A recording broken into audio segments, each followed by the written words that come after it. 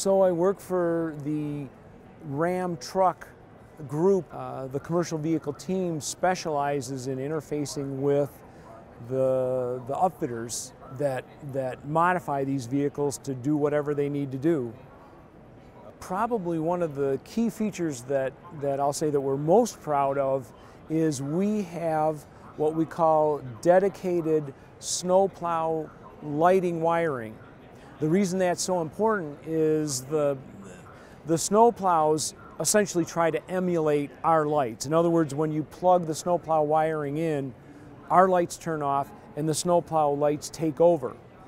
In the olden days, that was simply done by tying into our wiring. So instead of doing that, we said, let's have a set of dedicated wires. Those wires are for the snowplow.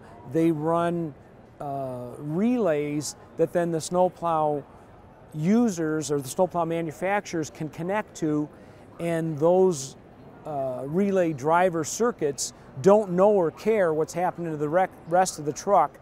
So it's a really nice, easy to use feature for snowplow, and it eliminates all the guesswork trying to emulate the wiring loads.